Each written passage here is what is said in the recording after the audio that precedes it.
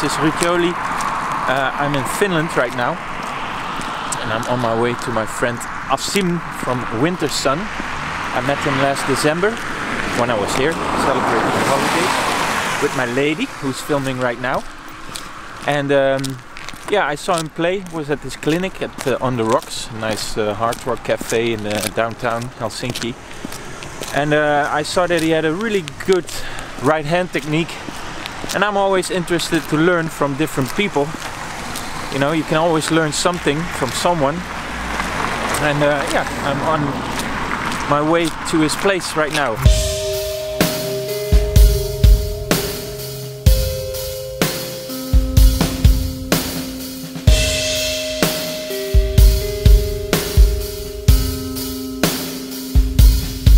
I got off at the right train station, but I see some bridge thing here in the back. I have no idea if I need to go left or right. So let's Google, shall we?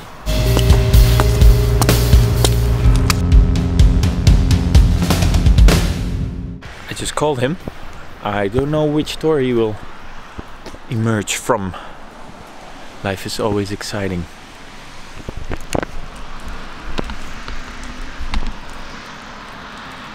Wait, maybe he's on the other side. Let's take a look. I see there's another. Ah, hello? Did you see that door? Okay, I'll shut this off. See you in a bit. Miracles haven't left this world. This is a Dutch expression. I don't know if it translates well into English. Does it mean anything to you? No? No, well.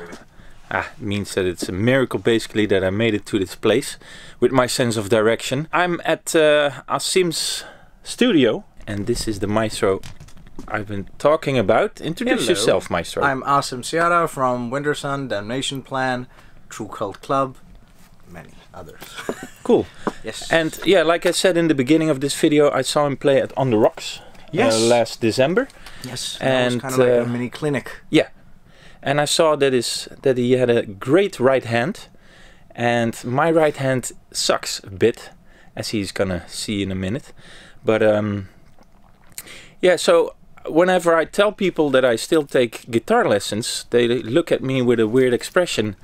But I'm always like, yeah, but you can learn from anyone, you know, and even if it's just the smallest bit that you think like, hey, I haven't thought of this approach, then I think that lesson has been a great success. So maybe he can teach me some stuff or show me some stuff, give me some tips, and do my best. I would be very grateful. And if not, then at least we had some fun. We had some fun. But we would be able to say it later. Yeah. If you haven't heard of Wintersun and Damnation Plan, please check them out because they were really awesome. And yeah, let's get to it. Ooh, that's cool. It's called Rhubarb. What's it called? Rhubarb. Rhubarb. It's out of tune at the moment, but I wouldn't know. It's a medium size actually, if I can recall, and mostly it's used in the northern parts of Pakistan, and of course has been used a lot in Afghanistan as well. Are you in tune? Yes. Thanks to Evertune. Oh. Okay, this is standard. Yeah. Okay. I'm a standard kind of guy. Cool. Sound-wise, it's okay? Perfect, man.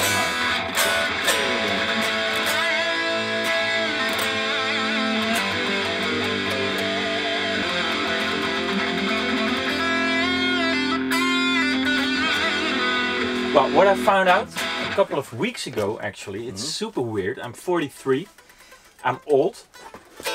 I have my conservatory diploma, yet I only figured out a couple of weeks ago that my picking angle is different than normally.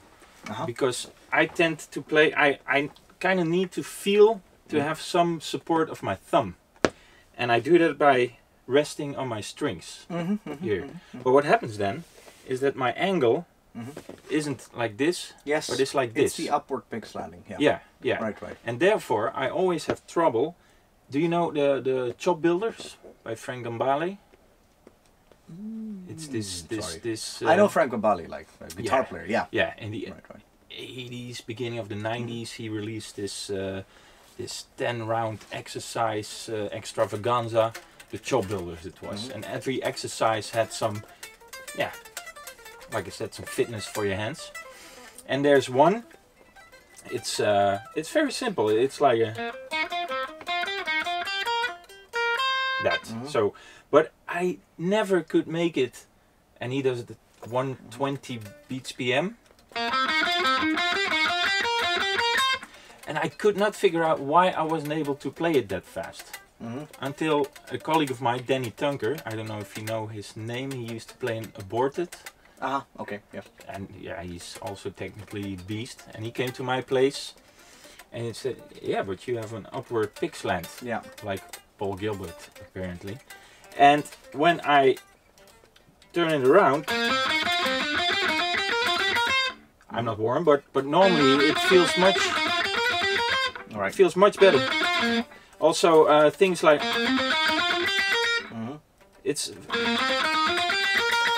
much easier for me to start with an upbeat or start with an upstroke. Upstroke, yeah, right. Because of that reason. Because if I play like this, now I need to go over the string. Sure, hop. Yeah, I need to hop over that string too. Whereas now I don't. Right. But still, and it's fine with me. Yes. I always tell my students who are technically sometimes much better than I am, but I think I'm 43. I already have a career. It's not to the utmost, you know. I don't really need it. Right. On the other hand, I still think, you know, why not try to improve yourself a little bit by maybe the golden tip that I get from you or from Danny or from whoever. But I know that my problem is in my right hand. My left hand is okay. Right. But it's my right hand that sets me back, and that's because of my upward pick slant, and I'm not familiar with the downward pick slant. Do you tend to have an economy picking as well interpreted, what is the word? Integrated in your playing? Not or that do you much. tend to always do the I do the alternate picking. Okay. But now that I've found out, because runs, for instance,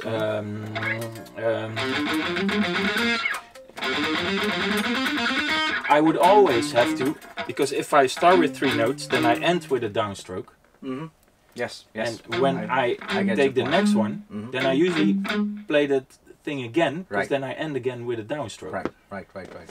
Whereas So 3 notes per string is basically, so what is causing the trouble for you is initially if you want to stick with the alternative picking, but due to not having the initial knowledge of the pick slanting, it's the reason why, because then it's much easier to just go in one direction instead of changing anything in your right hand.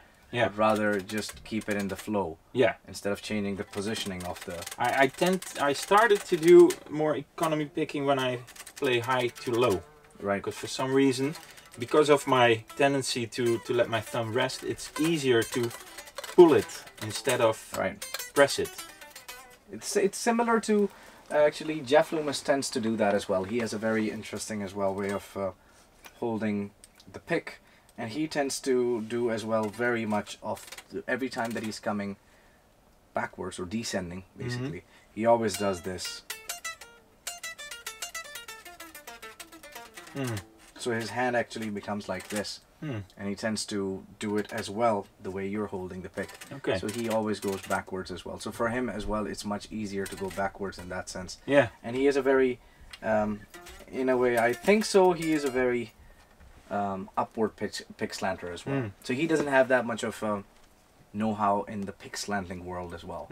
But rather he integrates the economy picking in so much that it just doesn't feel like it. Or sound-wise you can pick it up, but due to not having the pick slanting, it just, what is the word? It restricts you. And I need to tell you that I need to practice more. That's alright, Because sometimes I feel that my synchronization between left and right isn't that great anymore. You know, and I'm the type of player who, when I was growing up, when I was 15, 16, I played 8 hours a day. Yeah. And I was technically 100 times better than I am now. Sure. Am I still in the mood to practice 8 hours a day? Not really. No, I don't have time for it. No. Right. But I need to have some how do you say that? Support in my on my thumb. If I do it like this, this feels fucking. I don't understand how people can play like this. You know, it goes everywhere. Yeah, right. It's something, yeah. Your emotion actually comes from here. Yeah. Like absolutely the beginning of the palm and the thumb. Oh, sorry, palm. I'm saying like whatever this part of the hand is. So, so your movement is right here, like this. But the good point is that you don't have movement at all in your elbow or your forearm, because most of the people have that like notion going on. Yeah. That is very ineffective. Yeah. Like that would be very. Eventually, it would be fatiguing as well. Yeah. And it could, like in the long run as well, you can't last longer in that sense. Let's do this. Can you show me some tremolos? Like let's sit with one note and just. Yeah, I can't even get it to that speed. All right. Okay. But now I feel that my lower arm.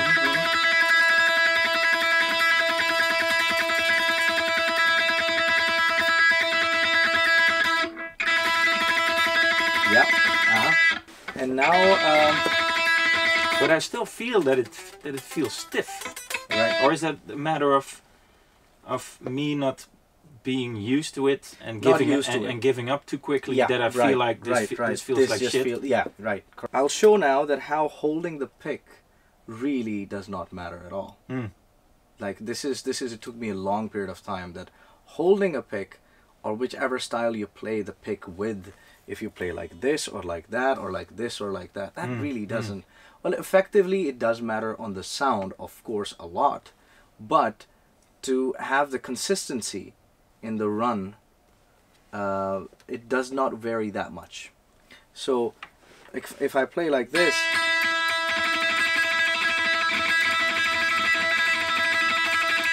it's the same speed and I'm changing my pick direction all the time while everything is happening in my, like that's, so it has nothing to do with how you're holding the pick, but the control in between how much you're putting the pick in the string and where are you hitting the pick, exactly how you're making that attack come to be the attack. Like this is the attack that I'm after, right? That snap, that snap. Even though I'm not moving my hand like, you know, really like this, but it still has that power, like, right?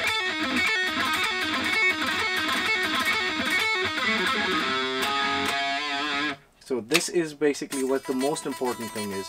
It's not about how, and of course, the more further you go away from the string, like this. What do you mean exactly? The further away you go from the string. The movement. Exactly. Yeah. Even though you are like here, that you're very, you imagine that you're close to the string, but actually you're holding, like, you're making more movement in there. Yeah, same with left, of course. Exactly. If you lift the finger like this, it needs to come back as well. Correct. Yeah. But like now you would hear the difference, the more pick that I put inside and the more pick that I, like the more edge of the pick that I use with the string. So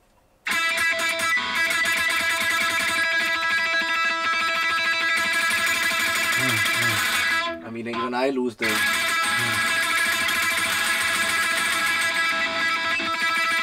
so basically, so this is the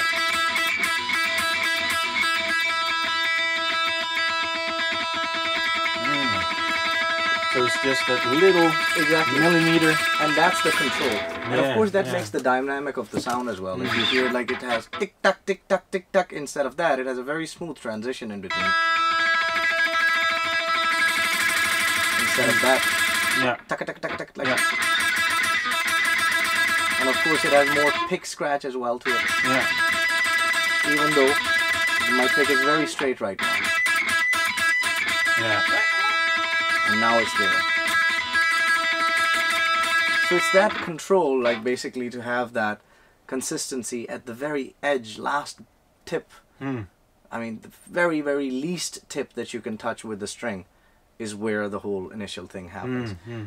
And this is what I learned, like in a very, very disturbing way, because I didn't have, that was a long time back, like I didn't used to have, well, different picks for different kind of styles if I was playing. For instance, if I pick up the acoustic guitar and wanted to do strumming, and having 1 mm used to be a bit of a, like a bit hard for me. Like for strumming, yeah, exactly. right? You need different, especially because with an acoustic, that's where you make your sound. Correct. Instead of plugins and stuff. Right.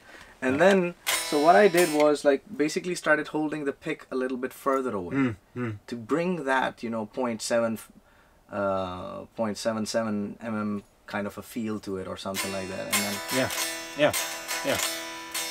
As a matter of fact, I just talked about this exact same thing last Monday when I started playing some acoustic stuff with my students, because they had to bring their acoustic guitar. I didn't say anything yet about guitar picks, and they all came with the normal electric guitar picks.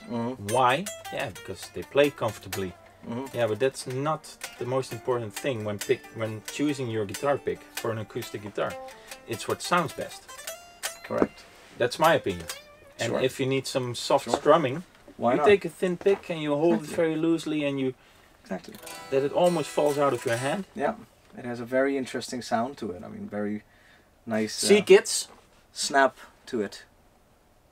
So you hold your pick very shortly. Yes, Okay. Yeah. exactly. I don't. Like, Yeah, I hold it like this. right. It's quite a lot then, maybe. Oh, from the other side, can I see? Yes, yeah, fairly, yes. Fairly. As you see, like, this is my distance in between. And of course, as I mentioned, it really depends what am I playing. What I noticed is if I hold my finger. This is my normal to go to. So there If was I the use it economy like- there. Yeah.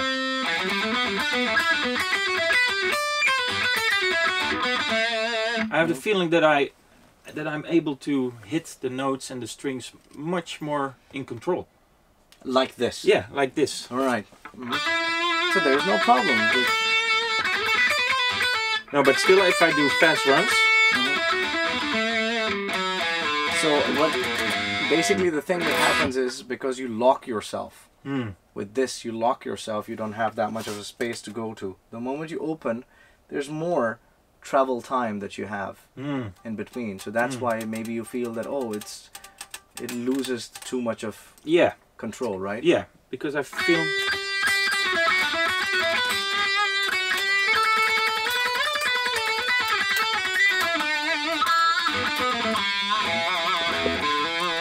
So let's try this actually. There's Paul Gilbert used to have this exercise for everybody, and that used to right. Show it. Right. This is what I mean.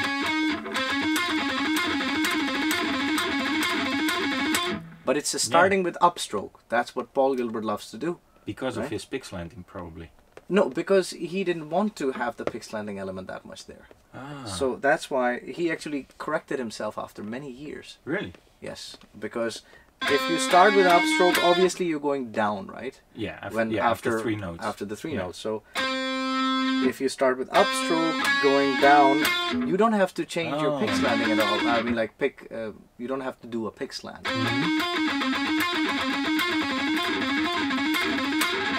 So that's where the element changes if you start with the downstroke.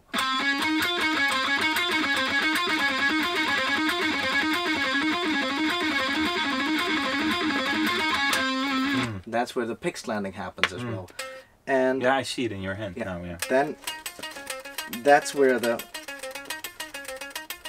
and of course it's still difficult. It's still difficult. So that's why should you not choose the easy way in that sense? And of course most of the patterns that are made in that sense as well are like that, so that if you want to end up at the next string, you end up with the downstroke. So you don't have a problem with that. But if you have the 4 notes down, that would be the same thing.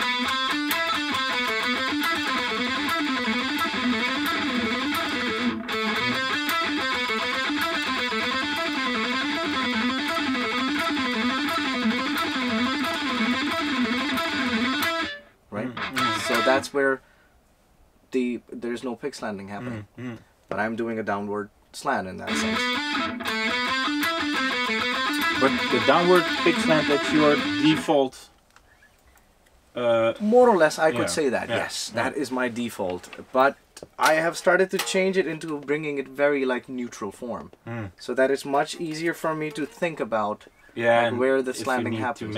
Because if you're holding your pick like that and you're going like that, it takes you much more travel time to do the pick slant. While if your pick angle is already here, then it's much easier to do the pick slant, like go left and right in that sense, right? Instead of like from here to go here to go here. That becomes the easiest way to understand pick slanting would be if you do the sweep picking. So when you're going down and you're coming up. Right? Downwards, upwards. Down, up. And we all want to sweep it because that's impressive. You want to? No. You don't want to? No. So you don't want to I be always make the impressive. joke that guitar players only sweep pick to be impressive, not to girls but to other guitar players.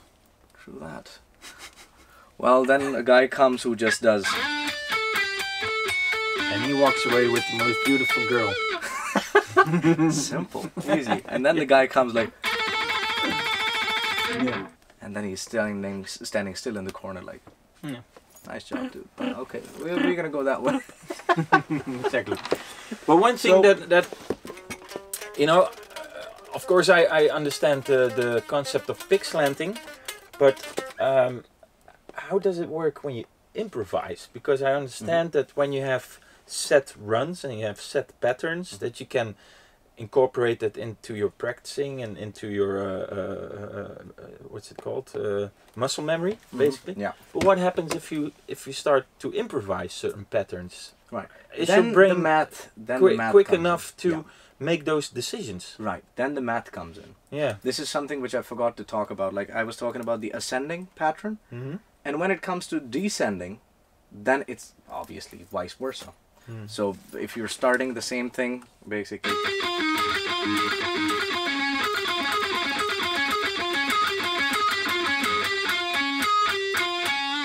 So if you're starting with a downstroke,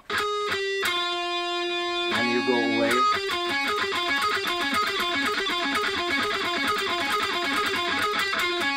right, and you start with an upstroke,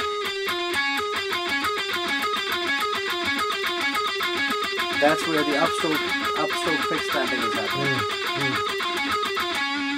Let's say we learn a C major scale, right, which is, so C major on 6 strings, right, and then as you would start, let's start with the downstroke first, and let's play it slowly. Okay. Yeah, I feel that I have my upward. Right. Yeah.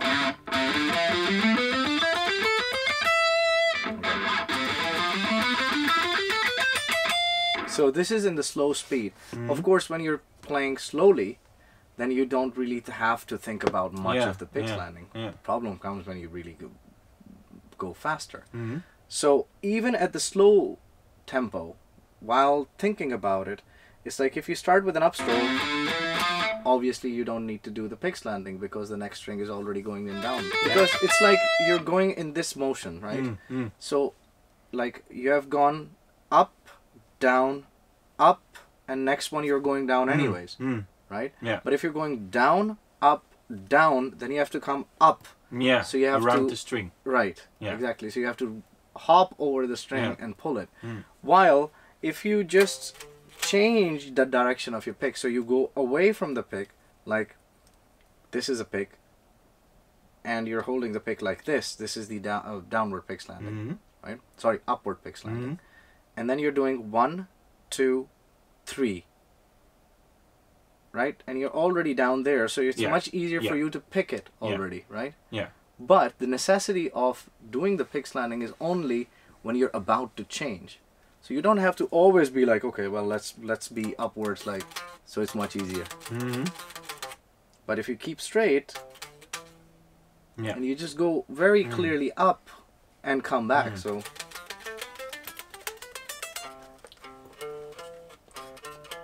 Yes, that was a pick slant right there.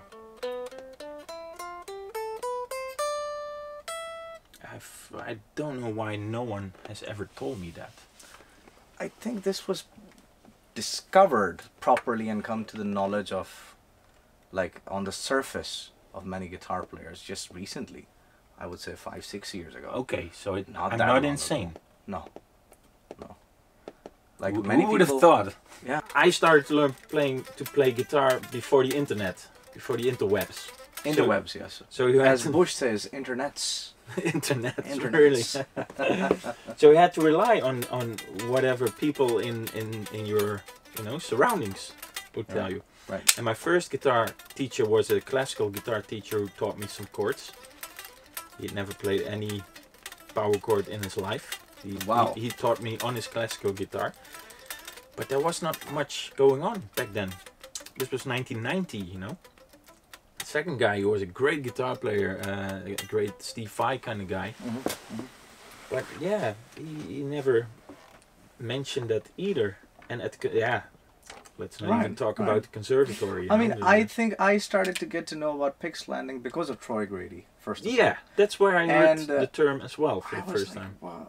I'll link this in the description. Sure. And I was like, what is it? Like, I just don't understand it, like, properly. It took me a little bit of a time to get into it. Then I had a sit down with Teemu, of course, the other guitar player of Wintersun. And he's very good with pick slanting. I mean, he has been working for a long time in that sense with pick slanting. And he and I had a discussion about pick slanting. And I was like, nah, it's not that necessary, really, honestly. I mean, I'm a downward pick slanter, or if you want to call it downward pick slanter, it's fine with me. I'll just do a couple of runs and that would be all right. But then there was a particular run in Wintersun, Winter Madness solo that I come in, and I used to nail it, but then I started having problems by nailing it every time correctly. And then I realized, oh shit, I mean, if I do the pick slanting, it really would be beneficial to do that. Because there are there's not just like 3 notes per string every time going there. There are a couple of notes here and there which makes it 4 notes per string, and so on and so on. And so there's just much of changing in there. Yeah, just to clarify, when you use the word pick slanting, you mean the changing of the pick angle of the pick. Okay. Yes. Cool. According to the direction of and the the amount of notes. Right, the amount of notes and the flow that you're going into, down or up, basically. So, but many people do perceive it as like the shape of the pattern, and then they just memorize it. Like, oh well, here are the picking. You know, pick slanting I'm not a fan of that, because that locks you into a certain box. Yeah, and I'm officially I'm a jazz guitar player. I'm not, but I studied jazz for 5 years. Right. And so I improvised everything for 5 years. So I'm big on improvising. I love to improvise. And once once I hear people say, yeah, and then I memorize those patterns, and then I know that puts you in a box that deprives you of all the freedom of playing. Right. Exactly. Okay. And that's where I started to calculate in that sense as well. And I just made my own method, which I'm still working on to even make it more clarified. Like, how would I be able to explain what I really do? Like, how do I calculate this? For instance, I started to force myself to make patterns which were, let's say, one string would have 3 notes and the other string would have 4 notes. Then again I would go back to 4 notes, then I would go back to 3 notes, but not in the even patterns frame that 2 strings would have 3 notes, 2 strings would have 4 notes, 2 strings would have 3 notes, so it always remains in the even section, kind of. So I force myself to go in the odd numbers, hit the odd numbers. If I'm starting with a downstroke, I might end up ending the whole pattern in a downstroke as well, which is like, okay, that is not supposed to be the case if you're going in the even flow, basically. So it still is, I'm still struggling with to find out exactly the way that I think that, in my way, that where the pick slanting would fit. Absolutely. Let me be your guinea pig once you have your Sure, method definitely ready. So there will be a part 2 of this. That would be great. That would be great. It's like, now we did the 4 notes, and if we add the 6 notes, for instance, to it as well, right? And now there was a pick slanting that happens here because I ended up with a downstroke. Yeah, and now I need to go up. Yeah.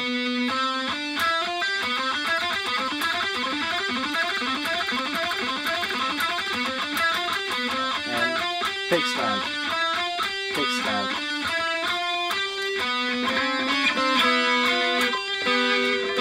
Oh, you start with the upstroke. Right. Correct. Correct.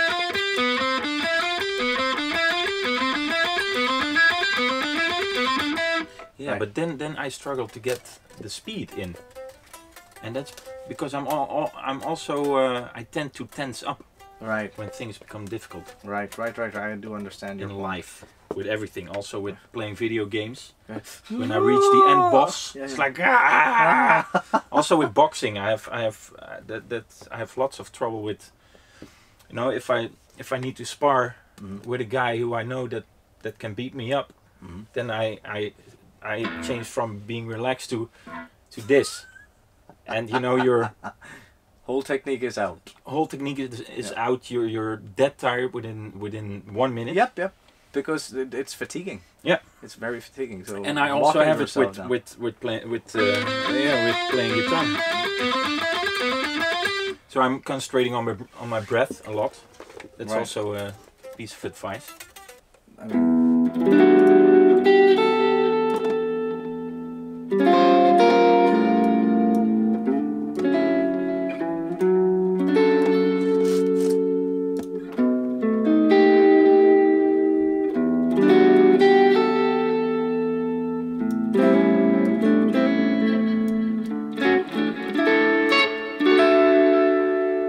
I'm gonna study that. sure.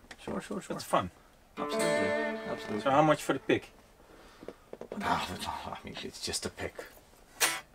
Is it just a pick, or is it the pick of destiny? Ah, Yeah, exactly. It's just the tip of the pick, you know. you know the Dutch word for pick? Right. You know what pick means in Dutch? Cock. Pick. Yeah. Well, there you go. Yeah, the tip of the pick. The tip of the pick. Yeah.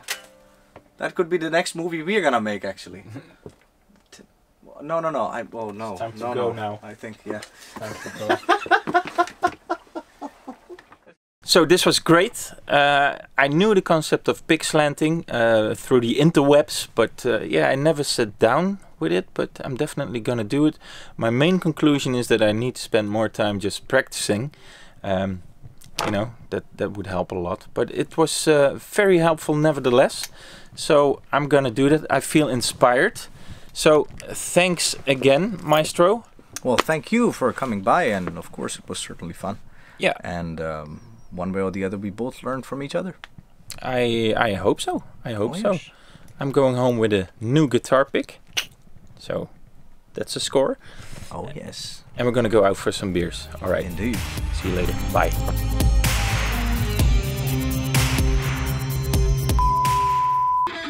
But very small movement.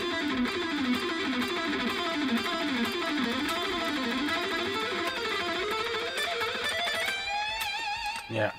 Just very, very subtle. But then again, the tip is everything that I'm using. so it just doesn't become like. Oh, Do you always struggle. only use the tip? Yes. Because the tip is enough. It does the job. It gets the job done. Alright. Well, I'm none the wiser, so this was a waste of time. No, I'm sorry. I'm sorry. No, go ahead, go ahead.